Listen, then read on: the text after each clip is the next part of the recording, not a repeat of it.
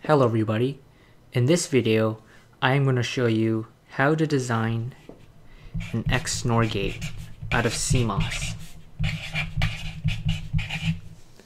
So here's an introduction. The symbol for an XNOR gate looks like this.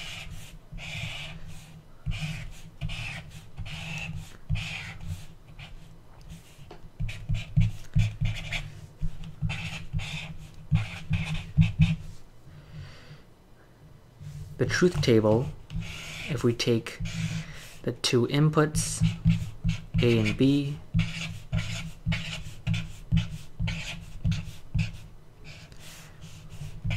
looks like this, 1, 0, 0, 1, and the equation is the following.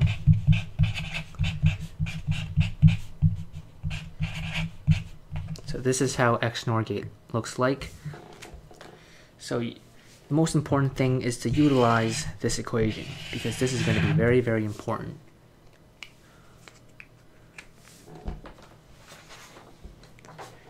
So let's now focus to write down our pull-up network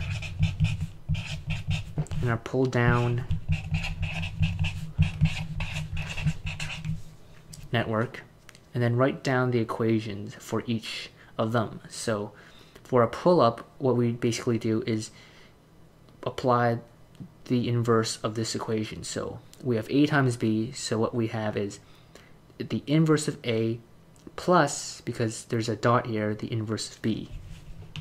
So we have this inverse of A plus inverse of B. And then for this, we apply the same concept, but this time, since there's already an inverse, there's won't be in the pull-up network section. So we have A, and then we have B here, and then we're going to have a plus sign. And then here, we're going to group them together by the inverse, in which we get this dot right here. And for our pull-down, it's really, really easy. It's simply the same thing. Same equation.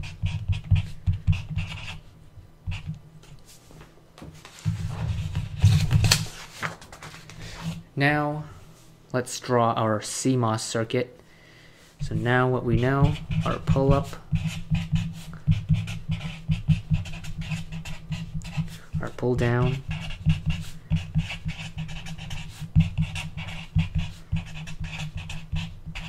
let's write down our equations.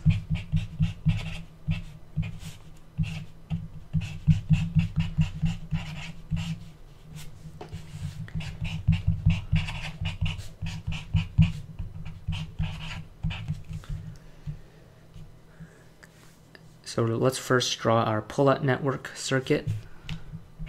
So we have VDD,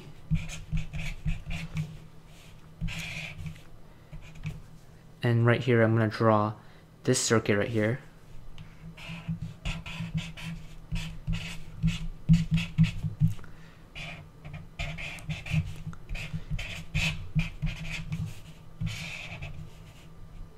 And then let's draw our circuit here, A plus B.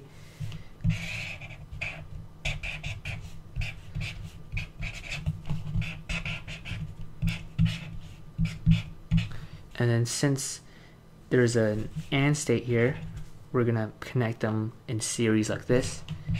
So there's our pull-up network and our pull-down network.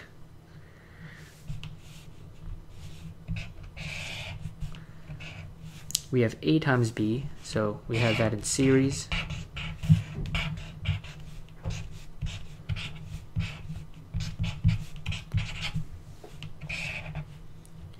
And then we have this in series again, but this time both A and B is in inverse.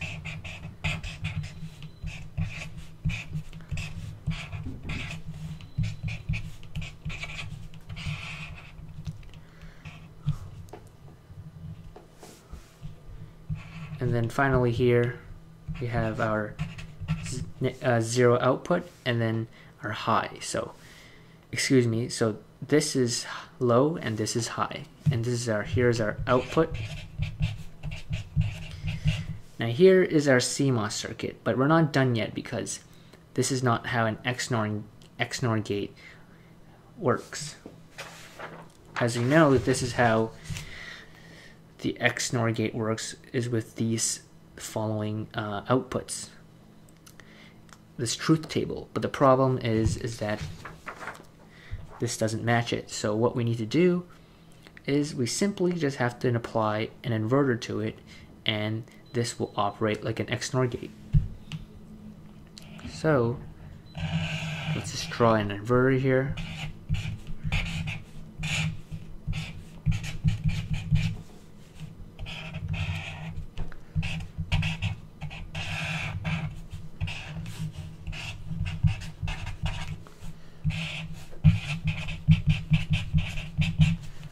And there we go. That's our XNOR gate.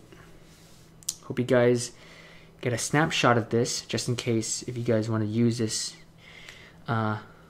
for your homework. Well, anyways, thank you guys so much for watching, and I will see you next time.